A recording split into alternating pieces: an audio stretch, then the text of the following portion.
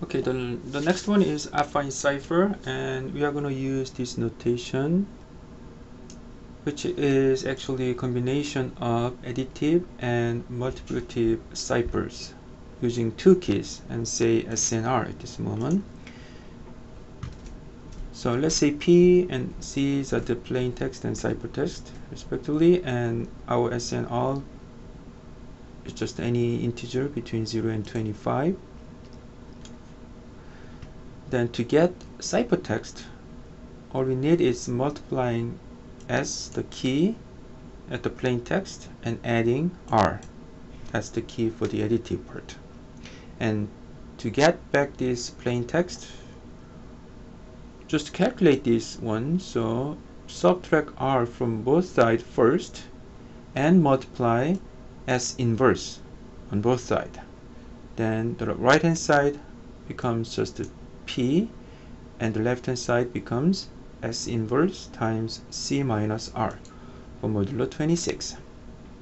Okay, so to get a cipher, Caesar cipher, or any shift cipher or additive cipher, actually S should be 1, and we just put any number there.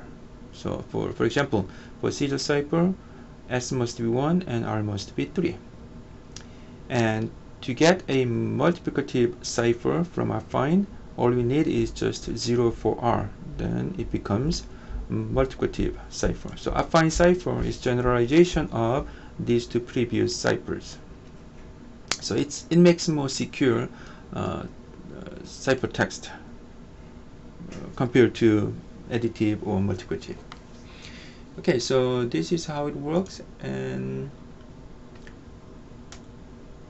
just explain how we get the one. So once again, we need the inverse of S modulo 26, so we still have the exactly same condition to get the key for the multiplicative part.